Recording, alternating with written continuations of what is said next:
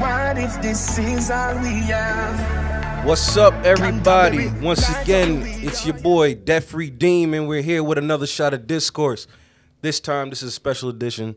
We got a dope episode today because I'm in my hometown. As you can see, the studio looks extra crispy, extra nice. We're with Slick Productions today. But I also got the Johnson Invest on my podcast. Clap it up for y'all. How y'all doing? What's up? Good. What's How are up? you, Kadeem? There you go. Thank you, Kadeem, for having us. Thank you. Shout out to y'all. So, I don't know if you guys probably don't know about my show. I got some episodes in the tuck. But what we like to do is get a little bit loose. And Pat, I want to take a shot of something that you brought. You know, we can get the conversation popping off that way. Yeah. So what did you bring us? Talk about what you brought. So this is the finest of cognac. This is Martell, my company, Pernod Ricard. It's basically their competition against Hennessy. It is. Pour your own troubles. Pour your own troubles. And then holler at us about what that is right there. Straight from France. Blue Swift is the version that became very popular. Keep it open. We gonna sip on that. And then humble flex. You've been to France before. You guys been to France? Yeah, Yes. we've been to France. Yeah, we've been to France. Talk about that experience, man. Flex on the group because you guys are travel. Travel crack addicts. I feel like you guys are just like murdering countries as like time passes. What's going on? So France was basically when we got married. We were looking for our anniversary. Yep. We had friends, at least from my job, they were able to send me out there. I was inside of this photography event that was happening called the Paris Photo. Mm-hmm. So they chose me out of the 18 regions from our different companies. How many black people were in that photo shoot? I was the only black person. So they chose me. Shout out to be the token. They chose me to represent, North America through this. So part of the during our honeymoon, actually, we got married on the 9th of November. It was actually after that. I think it was on the 10th, 11th, and 13th was actually Paris Photo. Dope. So we're able to get flown out there for free from my job, stay at a hotel. They hooked us up with tickets. We met the photographer. We went around France for a little bit, came back. Took some dope pictures, too. Took some dope pictures. Shout out to your photographer here. Photographer here. Yeah. And then we went on to our real honeymoon in St. Kitts. So. St. Lucia. St. Lucia, sorry. So, like, let's do this shot real quick.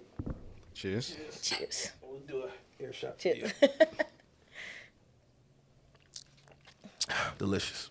So, one of the things that I see people do, they're traveling all the time, right? And posting up fly pictures, going around the world. I think like our culture is really getting into embracing going all over the place. But for you guys, I feel like you're really good at attacking certain deals and, figuring out ways to fly for free and different things. Talk about that or tell us about like how you kind of track down these things. Well, I'm a person, I just love saving. Okay. Something doesn't feel right with just paying full price for things. Yeah. So I'll definitely just explore, just even being my family, knowing people that in the travel industry, growing up, having my mom in the hotel industry, it's like when you know people don't pay full price for things, it's like, why should I pay full price for things? Right.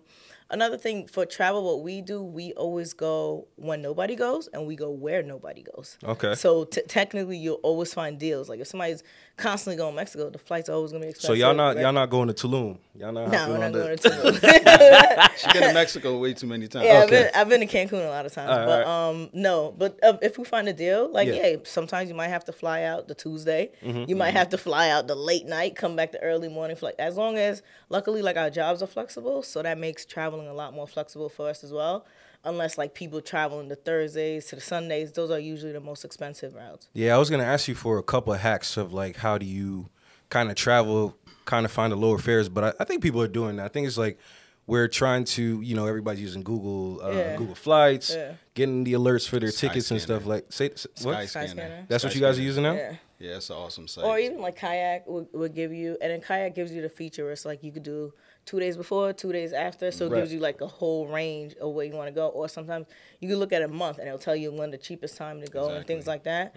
So that makes it just a lot easier. Okay. Yeah, any site that does that, so Kayak as well as Skyscanner does the same thing.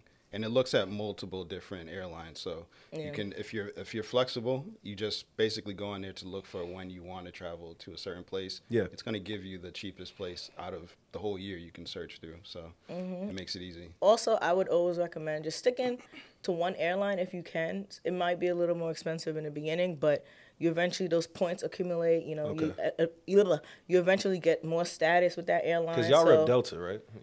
With Delta, Delta for multiple reasons, but Delta, we're both medallions on Delta. What do you... Yeah, so once again, another plug for my job. Thank you so much. So we're doing free promo now? Yeah, no, okay.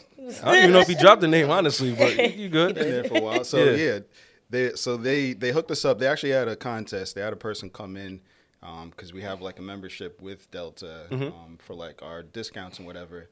So they came in. They had happy hour inside of our office, and they gave away tickets. Part of the tickets was a free Mets game, I think it was. We went to the Mets. And for anyone that showed up, you just need to show up. And they gave you, it was a year and a half of gold status. What? Just because you're an employee.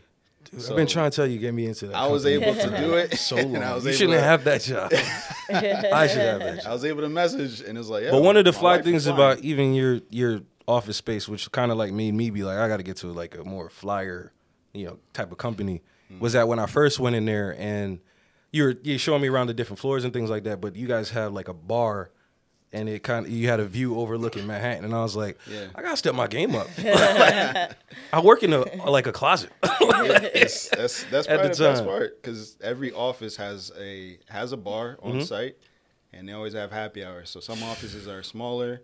They usually will do it whenever it's like a certain event, maybe like Thanksgiving, Christmas, whatever. But since New York is where basically everything is, where all the CEO, where all the executives are, every Thursday is a happy hour, unless there's something else. Sometimes it's Wednesday, Thursday. Sometimes it's Wednesday, Thursday, Friday. Right. But yeah, it's dope. So as you guys are like accumulating points, using all like your job perks and different things to travel, like tell me what is the reason behind it? Like what's the purpose of seeing the world and like getting all these experiences? Like what's driving you guys to kind of get that? I would say, so we're really into like art, travel, adventures. So we really, very rare we would ever do a beach vacation. Like I don't remember the last time we did something like that. No, but we always end up doing like exploring, going to see different sites. Like I'm really big on just like the world. Growing up, I always like mathematics and like social studies. Yeah. So just being able to see like the history of things, meeting different people, tasting different food, like, and sometimes it's different reading it in a textbook versus actually like seeing the people, the local people, learning about the culture and things like that. Right. So that's what's really big, like for me, like as far as travel. For me, it's like more like adventure. It doesn't even have to be international. I could go 3 towns away and I'm learning something new about that town, going to check out that museum, things like that. Dope. Yeah. So to elaborate on that, I would probably say it's just enjoying experiences. So as we got to know each other, as we continued through our relationship before we got married, we didn't even like giving each other gifts like that as much as like other couples would, or they save up, people buy a bag, they buy this, they buy that. Because for us, it's really just about the experience. Right. So it's flipped from, I'd rather save my money, go to a nice restaurant, wherever it's going to be. Before we got out the country, it was just going to nice restaurants in New York, doing road trips, whatever. Like I spent mad money the first birthday. We just drove to Boston. It was fun. Don't get me wrong, but I was like, we could have went on a whole excursion. We could have flew somewhere. We could have did all this stuff. So as we continued with this experience journey, it was just like, let's continue this experiences in different places, because, the world is it's so huge. open. It's like, there's so many different things to experience. And I think like, even when I talk to my wife, and it's like, we only been in this area or this small piece. Like I've been traveling ever since I was young, going back and forth to Jamaica and everything like that. But that was my window. Like only Jamaica. So now it's like, man, going to Africa and seeing things over there is crazy. And the thing is like, there's no price on that type of experience. I feel, you know what I'm saying? But the going to Applebee's or going to like this different restaurant, it's like, why do that? Yeah. Like even if I'm going to Jamaica, why am I going to Kentucky Fried Chicken? No, that makes exactly. Well, the chicken be hitting though. Well, you gotta, I recommend eating some Jamaican Kentucky Fried Chicken. But you know what I'm saying? Like, why try to enjoy the chain things when there's just so much of the world to experience? Yeah. I will say I'm never going to go to Europe, though. Why? Why not? That's where they invented slavery. Why would I go I there? don't know. They invented it there. What are you talking about? What about Africa and the people that sold the slaves and everything? The U.S. Africa. No, I'm serious. No. No? The white people. Why would I go to a place where they make them? I love white people, man. I love my white audience. But at the same time, nah. There's a lot of Africa to explore. There's a lot of, South America to explore. So I hope that. But you could do both. I mean, the world's ever changing. There's a lot of stuff that, back in the day and things have Europe's changed. on the last. Well, what about America? I'm here. And plus, my wife, man, she wants to she got like a shopping vendetta against Europe. We ain't ready for that. We ain't at that stage. But shifting gears, I wanted to talk to you guys also about first of all, y'all mindset is just different, and I wanted to bring guests on that kind of are pushing cultural boundaries and different things like that. You guys just celebrated your son's first birthday. Yes. Shout out to him. But I wanted to talk about the gift which I will contribute, by the way. I didn't get a chance to yet. But talk to me about the gift idea and what you guys actually did for Carter.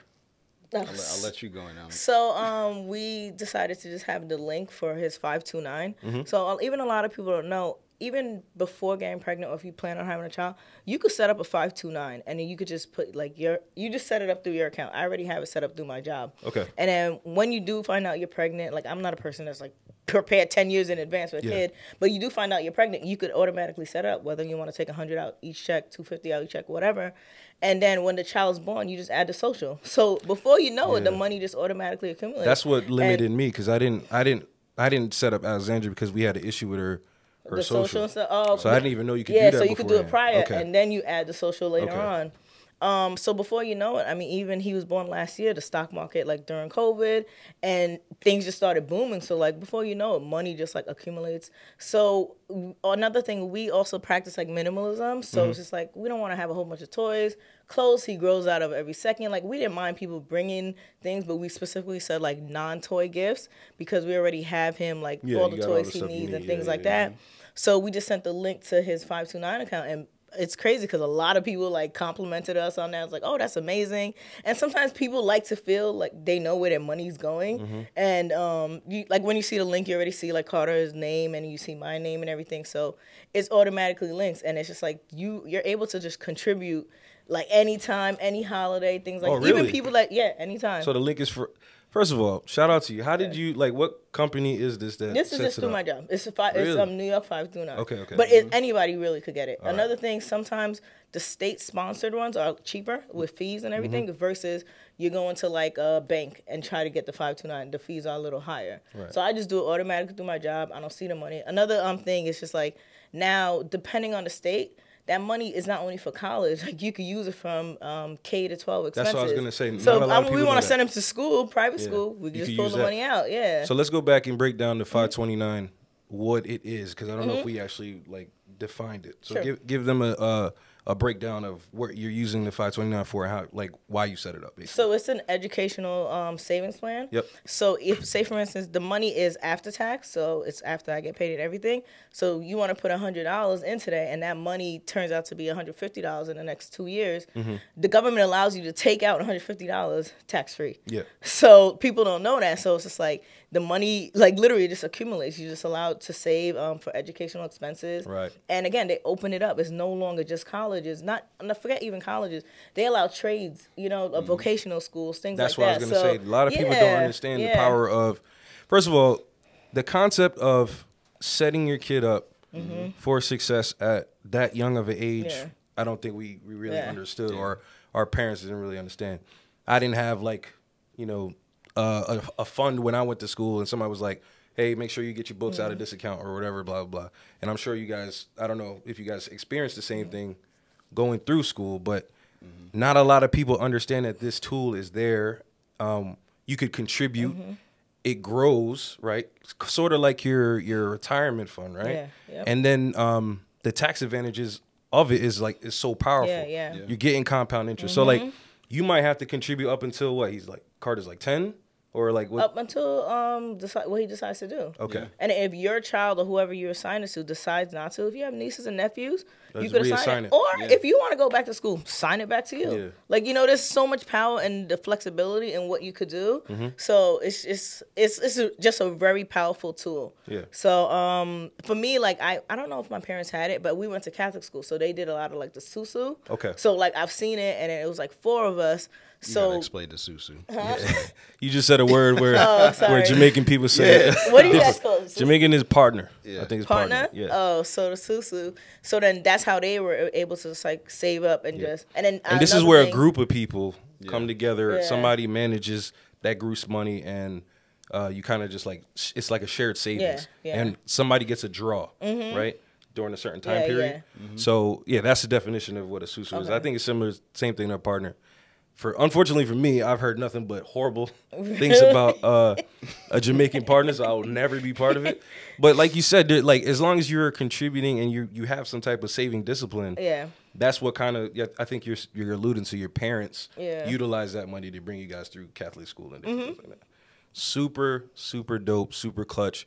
Now, when she brought you that idea, were you like, man, my man needs toys or whatever? Like, well, you were just on board with it 100%? Nah, that's the thing. We kind of link and we connect with a lot of these ideas together. So we bring different attributes to the table. Like we'll have different ideas, different things, but we always have the same goals. So from the beginning, we didn't want Carter to have. I mean, we've seen that in other people's houses, other people that we know. Massive toys all over the place. There's toys all over the place. There's cleanup, and quite frankly, you see this all the time. There's a kid playing with like an empty water bottle. And he got all these toys. I swear, I gave Alexandra an empty water bottle the other day. She was having fun for hours. They're waving it around, or they play with the box the toy came in as compared to the toy. So it becomes like, you know, it's redundant to just continue to buy things for them that isn't gonna benefit them, and it's a waste of money for the people that are wanting to contribute to that child. So putting it to an actual fund that, you know, it's not $100 that the parent could sneak off with. It goes directly to an account that has to be used for something. So now you guys are both contributing to the 529? Like your it comes directly from my paycheck. Okay. Any money Carter gets, additionally we add it, and Pat just adds like whatever he wants. Super dope, Exactly. man. So now you said an interesting piece, kind of like y'all mindset is already gelled. Like usually maybe Pat goes to an idea with you go to an idea with Pat, but you guys probably are thinking in like the same pool. Like when you guys got married, obviously probably things were different. Maybe you weren't on the same page. What was that journey like for you guys to kind of like form that mindset, form that togetherness of like, this is how we're going to handle money? Because that usually is one of the biggest like wedge drivers in relationships. I'm trying to think. I thought we were on the same page from the beginning. No arguments. Not the beginning, but I was about to say, no arguments. Because somebody had a I think it's a BMW or something like that. Oh yeah. Yeah, somebody had like a sports car. Nothing was wrong with that. I think somebody was like flying through the city looking like Batman. At one point, Nothing was wrong with that. It was my idea to even get rid of. We had 2 cars, and we're like, we don't need 2 cars. You know, like you start thinking about the goals and the things you want. It's just like, I feel like it just came together. I feel like we met each other with our own issues in terms of like how we viewed money, but as he's a spender, y'all. Don't. I'm be a fooled. spender. That's fine. Okay. You know, it's fine. But I know you gotta have one in a relationship. When to spend. Yeah. You know, and it balances each other out. But yeah, we came at each other with different views on money. Obviously, as we continued to kind of build and grow our relationship, we kind of understood a lot of the things that we had, like we didn't need. Like, quite frankly, there's actually a funny story with the BMW. So we was, I actually was in a grocery store.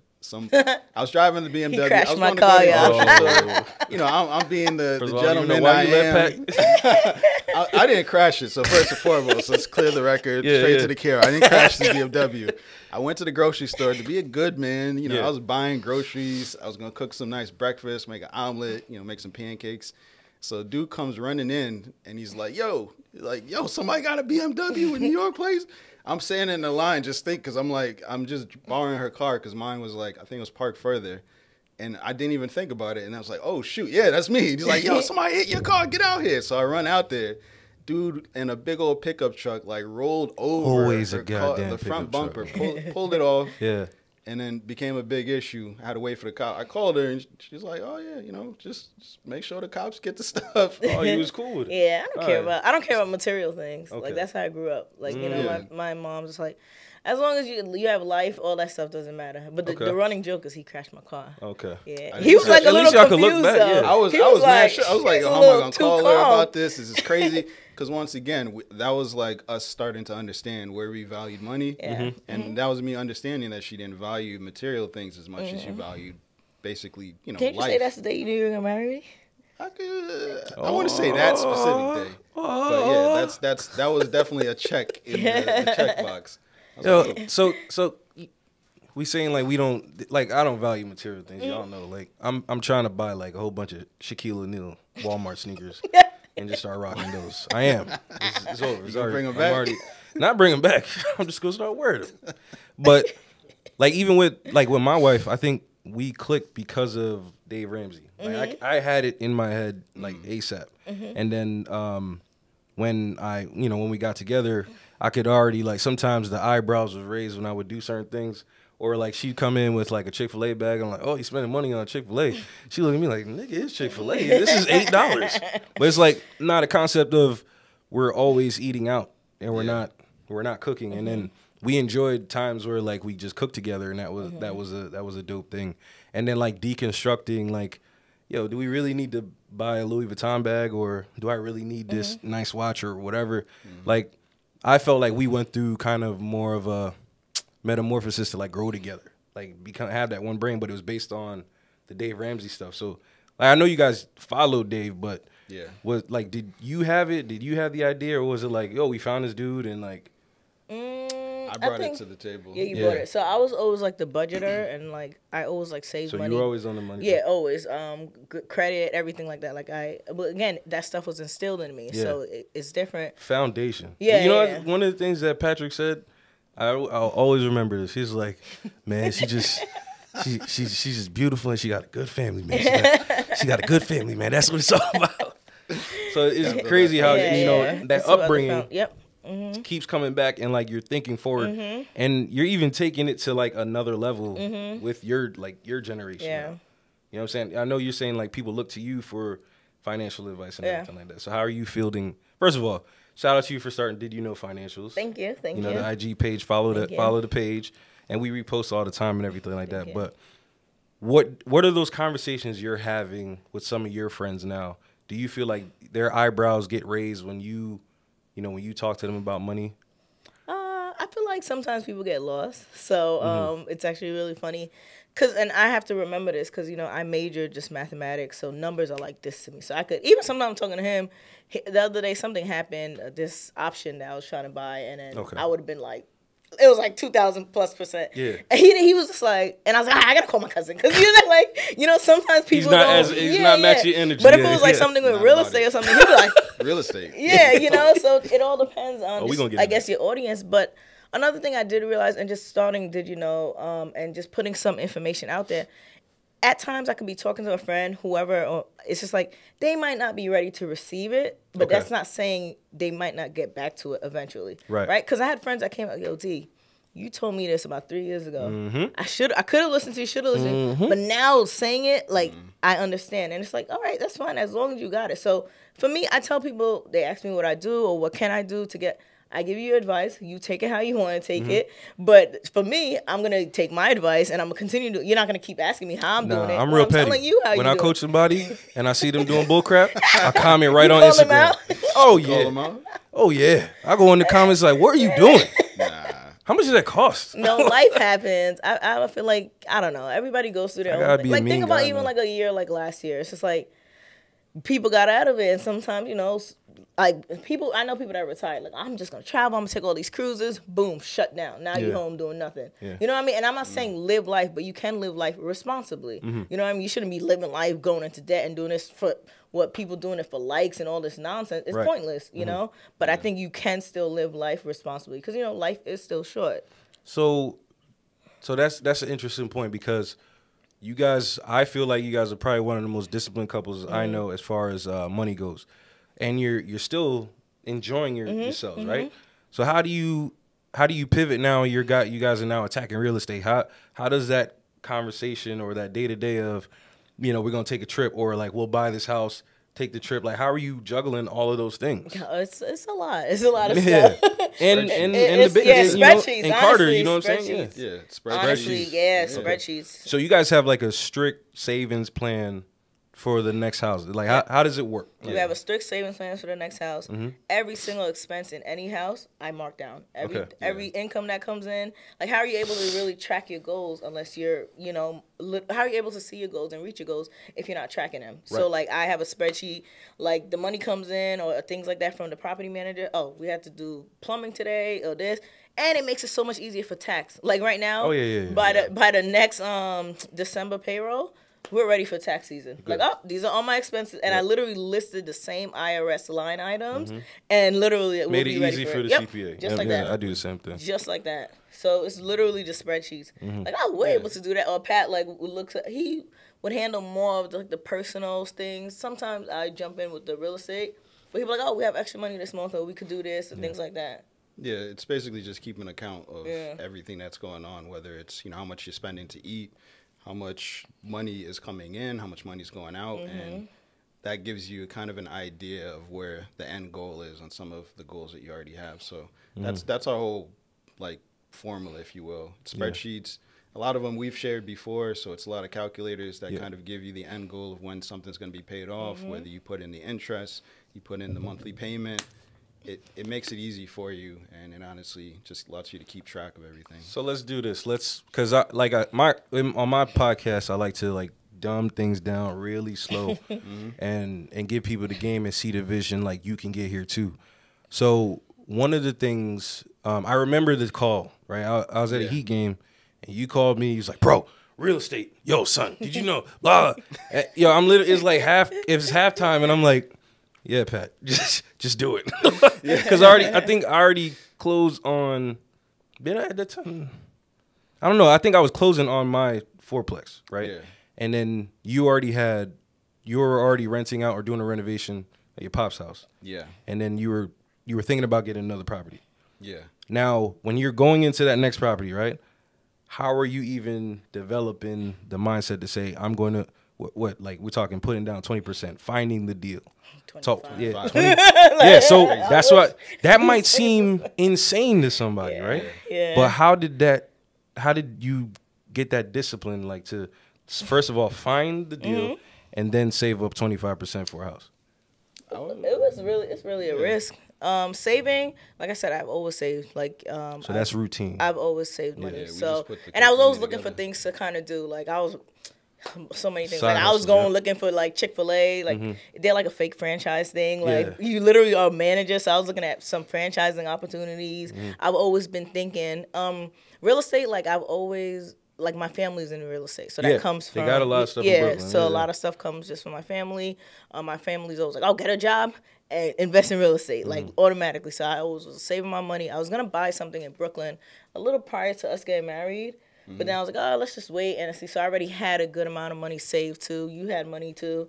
So we looked online and we was like, Springfield. Yeah. Let's just do it. Springfield. It was kind of crazy. My dad's house also definitely helped with the idea of, like, no, that house wasn't even rented yet. No, I know, but the idea of it was just like an idea of basically reigniting that fire of, like, yo, real estate is actually pretty interesting.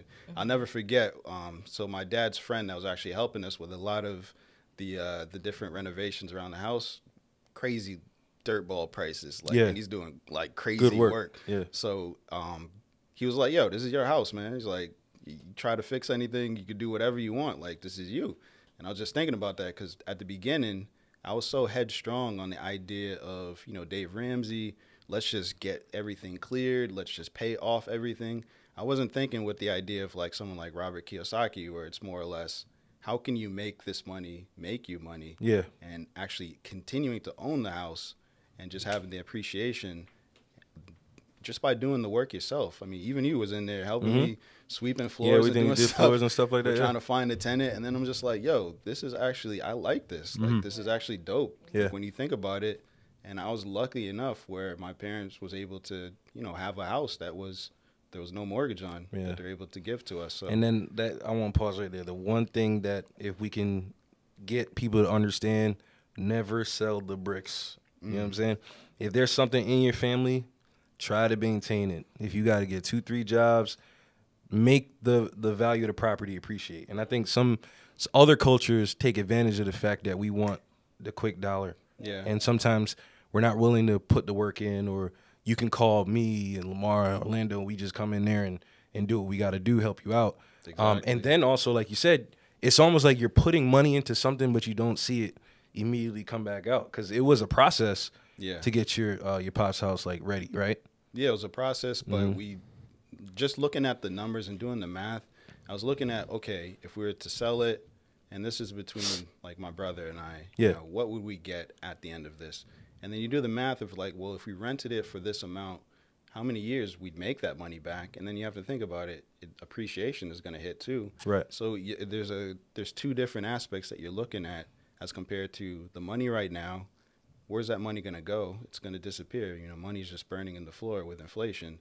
This is an asset that's going to continue to grow, continue to make more money. And through time, you can make more money off of rent. So it just made sense in so many different ways. I had to change my ideas and change my way of thinking. And that was like a fire that ignited, like, yo, we got to. I know. We're looking now. You're one that when you catch on fire, man, you call everybody. Like, yo, what are you doing? You need to buy a house. Yo, where your money at? But I appreciate that. We're not too far still from the whole Dave Ramsey principles and stuff. Yeah. Like, trying to stay away from consumer debt, car notes. Another real challenge is just like equity in houses. Yeah. And we don't touch it. Yeah. Like, we have not touched equity. About it. So we're still, like, it's crazy because, we could turn around, keep flipping, take out. But people talk about it, get a pull out the equity, buy another house, but your mortgage is going up. Exactly. You know, your that's the income's increasing. There's a lot of, risk there. So it's just like, but can you save that money and then just buy another one? It might take a little longer, but what's your ultimate goal? That's what I'm thinking. So that's what we're on, just like, okay, it might take us a little longer just to save. And now even houses out here just went up. So it's like 25% now. It's crazy. Like, it's insane. But you're able to do it, like, because of the work that you did before. Now you're like you kind of see the snow. Like Dave talks about baby step number 2 and the debt snowball. Now it's kind of reverse. Like, now you guys are collecting more and more rents, and then you're able to kind of pile that into your savings plan, and it drives that 25% down quicker. So I don't think people really understand that concept of first seeing the invisible numbers in a house, right? So like if you're doing these repairs and like, I did a new kitchen, that probably is going to increase ARV to blah, blah, blah, or the equity of my house just went up $15,000 or something like that, but not pulling that money out, having the patience, and then just knowing that if anything goes down, I'll sell this property and I could walk away with X, Y, Z. But the bigger game is the rents and cash flowing every month and having a house. Like, when I thought about it, I was like, yo, if we can get this property to generate, let's say, like $6,000 or $5,000, that's hours like my wife don't have to work at this job and spend time with the baby, or I could go do a passion project or something like that. So when I started thinking about it like that, I was like, this makes too much sense. It's the easiest way to get into basically any dream that you have, whether you want to start a food truck, whether you want to start a clothing line, whether, like, a lot of people take that risk and they put it all on their own back. So that's what's obviously not the best way to do this. If you're to go to any real estate investor or any financial guru, a lot of people will tell you about real estate because it's an easy way to get into the game where you have something stable, cash flow coming in. So this house is making you money every month. Let's say a house is making you, at the end of everything being paid, $1,000. That's $1,000 you don't have to go out. It's $1,000 you didn't have to work 1 hour. You're probably not paying taxes on. You may have to work 2 to 3 hours a month, maybe handling a few phone calls, maybe somebody's toilet messed up, little stuff. Whatever. It doesn't require you to be inside of an office setting. It doesn't require any of that. That $1,000 could pay for, maybe that food truck costs $2,000. So you can save 2 months. Whether you fail or not, it's not out of your money. So it feels completely different when you're working 9 to 5. You're taking all that money and still pursuing your goal and your dream. This money that's coming in from this real estate is just funding, whether it's pursuing a pay down of something or it's pursuing a passion that you have, that's something that you just wanted to do on the side. It makes it so much easier to actually pay for that. So You see, that's what. So even this morning, me, Lamar, and Ashley were talking about that, like kind of plugging out the matrix. Like we get into these like money issues with the nicer cars or the big mansion houses and these notes. Everything is tied to the banks and interest. I don't think people understand like the bank is always going to win. Of course. But if you're not disciplined, and you say, you know what, that 30-year thing I could pay it in 15, I could pay it in 10. At least let me beat the interest a little bit. You can now plug yourself out the matrix, this bank stuff, and work on those passion projects, work on those dreams, travel together, spend time with your family. We're not supposed to be working these jobs like to death. Like Exactly. when I remember I was at Rutgers, and you know the guy was talking to me about my retirement plan, and he was like, "Yeah, man, if you stay at this rate, you'll be able to retire at 72." I was like, "What? Like, don't look at me all happy like that. You just cussed in my face, 72." So, but now it's like, it's so dope that we have this group and we have these conversations where it's like the goal is to cut that time down, but then also chase these dreams that we got, and also talk to different people. You know what I'm saying? Talk to people and tell them or inspire them that, you know, this is not the end all. You don't got to be in this wheel, this hamster wheel running around. Like, there's a way to get out of it. There's like, what's so dope is Dave Ramsey's out there and these other gurus that talk to you about like creating the behaviors to, you know, save money, put down on real estate. What's the dang book? Richest Man in Babylon. All these things are out there for us to learn and understand. But I just don't think, sometimes I struggle if it's the people don't want to listen, or is it just like, you know, is the concept too hard for them to get? Ultimately, people still gonna make their choice. There's some people, real estate's not for them. Real estate don't. Even us sitting here, it's a lot of work. You know, we're in the process of evicting somebody. We had a $3,000 job last month. Like, it's crazy, you know, but we could deal with crazy. Some people can't. You know, whether you want to be a business, some people just want to throw their money in stocks and work until they're 62. Yeah. That's your thing. You know what I mean? Like, everybody's completely different. So I feel like that's really what it is. And another thing, the entry level. And believe it or not, we started at a higher at the higher bracket going into real estate with the 25% down, where people are able to like live in their houses. We're in like the New York market. It's so much more like expensive going in. See, like, you're lucky. But eventually we'll do it. Like when it's time for us to get like our house, we're probably gonna get something like a fourplex or whatever, and then we'll move out and just get our little. But at least that's the plan. That's the goal. You know what I'm saying? Like that, having that mindset. So we all talk to like different people that we kind of counsel and talk to them about their money journey or their hardships. What do you feel has been the, I want to say, most challenging conversation you ever had to have with somebody? Challenging? About their journey? People gonna do what they're gonna do. Yeah, I'm saying. What do you think is the most challenging? What's one of the weirdest, most like, oh, why did you do that? It just be the people that like you give them advice and they come to you like, save me, and I'm like, yo, I can't save you. It's too late. When you sign that lease, it's over. Like, maybe they'll swap a lease or you could go try to get the lease, but you got a 72-month loan. Are you crazy? Like, what can you do? I just like, you know, cars are definitely what people. Cars are crazy. Yeah, cars. Because people, you know, my old car broke down. I had to get this. You got a 2000. I need the 2022 though. But see, the problem but I needed a safe car because I got my kid. It's like, what are we driving? Like, what is everyone else driving? They're making it around, right? I need the 22. But that goes back to even the banks. You know what I mean? Like, the banks are always gonna win, but it's just like, you really don't need this new thing, or like. And that's what I'm saying. It's the choices. Yeah. It's choice. The weirdest one that I had was when somebody is trying to justify that I need to live in this luxury apartment.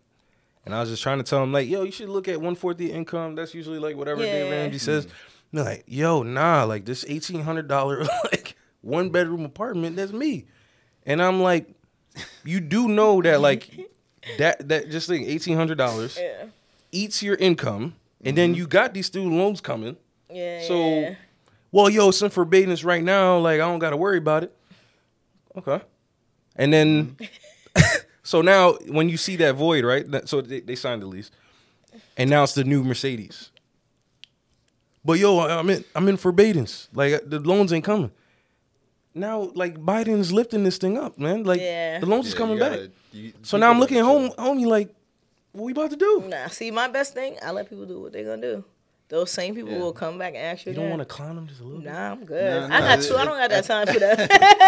At the end of the day, it's all about the why. You're not gonna keep answering those phone calls because you're wasting. Oh yeah, your time. I don't answer the phone calls. I just put the eyes on Instagram. Okay. Like my Instagram DM is funny. You doing some dose. I'm like, yeah, but I told you could have done this. Okay. Like, you know what I mean? But you guys are nice people. Try to be. But at the end of the day, it's all about your why. It's back to a Dave Ramsey. Very big thing, big topic that he brings. The purpose that you have. Everybody's purpose is different. Yeah. Some people's purpose is just to live in the now. They don't even think about the future. They don't think about tomorrow. They don't think about next month. Yeah. A lot of people haven't even had that real conversation of, when am I going to retire? Yeah. And at the end of the day, that was one of the main things we were trying to think about. Is like, we really enjoy taking trips, whether it started off taking road trips to taking flights to different countries. It was like, how can we do this and not have to run back from Monday to go back into the office and go into work? It looked at different options. Real estate just happened to be one that was one of the many paths that we could take. Right. So that was the why. A lot of other people don't have that why, so you're trying to educate them on things that they can do. But their next thing is maybe flexing on somebody in a nice car or living in a nice apartment. Popping bottles in the club. That was me. For what? You heard they could finance bottles now? What? Yeah, it's getting crazy. Don't do that. Nah, I didn't hear It's about getting that. crazy. They got a payment plan for the club? Yes, affirm. That's pretty smart. No, it's not. Charging interest on the That's bottles? crazy. That's kind of smart. You get blocked That's if you sad. don't make your payments? I don't even know. Now, somebody comes to your house and breaks your legs. It's going to just be on your credit. It's like, it's crazy. Some Armenian dude comes. But that's the problem. The society wants you to believe like you can't afford anything. You can't even afford your iPhone. You got to finance it. Yeah. You can't even. It's so crazy because it would have cost us more to pay the phone outright than for us to like put it on through like AT&T to finance. It was crazy. Yeah, it was crazy. Because remember we bought it and our friend was like, no, like it's actually cheaper when you do it this way. Yeah, because just like a car. If you pay the car outright, sometimes like I know my brother was buying a car like $30,000, right? But then it's like, oh, if you finance it, it might end up costing you just like $25,000. Chill. Like, that's weird. Yeah, no, that's how it goes. What about the interest? It's zero interest. For the year. Like, it's kind of crazy right now. Yeah. So they're like, looking for people to like to sucker. happen. The thing is, Murphy's Law is going to happen. You miss a payment, and that's where you read the terms. Yeah. That's like a credit card payment. You see like the amount of interest that they can put on this. So you read the terms, and like if you miss this, they're just waiting. They're like, you're 1 day late. But you know what? That's the thing people don't realize. Even when it comes to finances and everything, it doesn't matter if it's us, little old us, big old companies. Everybody's banking on you to almost fail. Right? Oh, yeah. Think about these quarterly earnings. Think about if we did those examinations on our lives and things like that. Somebody's always out there waiting for you. They're making money and profiting off of you to fail. Like we get these mortgages, they're automatically sold. They get turned into bonds and stuff. They don't care. Literally, it's just a time. What's going on? Like even the other day, just with Black Friday, all the market tanked, with just a fear of a new variant and things like that. Somebody's always waiting. And then if you have the ability and the money at that point, that's when they pull the triggers. That's when they're pulling, digging. Look at what happened even with Zillow. They're buying all these houses from people. Like, it's just crazy. But, I mean, I knew that move was going to happen because data is the biggest thing. So if Zillow's out there and they got all the data to know when a house goes up and stuff, it's like, the hedge funds too. Here you go. People are not talking. They're buying houses. They're not releasing their information. Blackstone. Blackstone. They weren't releasing their data, but they've been doing it even before, and they were getting these loans at like 1%. I believe it. So I want to know what's going on there. Nobody talks about that. My thing is like we can't beat these companies, but if we free ourselves and then work together, I'm thinking like play the game. Imagine what we could do when it's like I always say this, like if we just got $50K disposable, we put our money together and we're like that. We go to Zillow and say, yo, where's like the hottest land, and we start doing development projects and stuff like that. That's where I feel like I hope that it would get to. But sometimes it's so hard to find a collective group like what we got.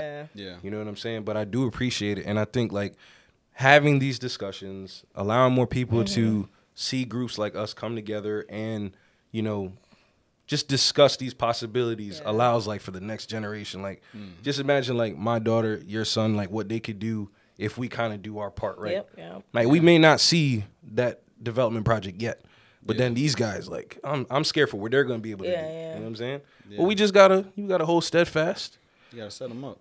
Right. So, look, we're going to close this out. I just one question I'd like to ask the people that are on my podcast is where do we see ourselves in like 5 years? If you're gonna run 5 years, tell me a statistic about yourself. What did you accomplish in 5 years? More houses, not working my 9 to 5, following my passion, just like opening up a community center. That's where I see myself in 5 years. Big bang. Take little bang. Definitely the same. So yeah, not working anymore. If I am working, it's very low hours. Maybe I'm thinking about doing contracting type of work. Okay. To get out of what I'm doing and just sell my experience to people. Dope. And yeah, just investing into real estate. That's definitely my passion. So as many units as I can, and more houses, more life, get those big things are guad. Well, yo, shout out to y'all. Thanks for coming through to the pod. Shout out to Slick Productions. Follow Diddy Don't Financials. Follow Johnson Invest. Follow your boy DebtFreeDeem. This has been a Shot of Discourse. And it's think it make the drunk call them a beeline buzz. To all my great time, me enemy want be like us. Yo, yeah, sit down from the cock, it even feel like budge. Me just roll up and split my feel sweet like fudge. Me not lie, me have to come back and I feel tight chug. Me just light up the weed, oh yeah. Dad, nothing no day off it cocaine. Split for me, a roll bigger than a brown bread. And it bring me to the sky for me, see the joint them. Bring me to the sky for me.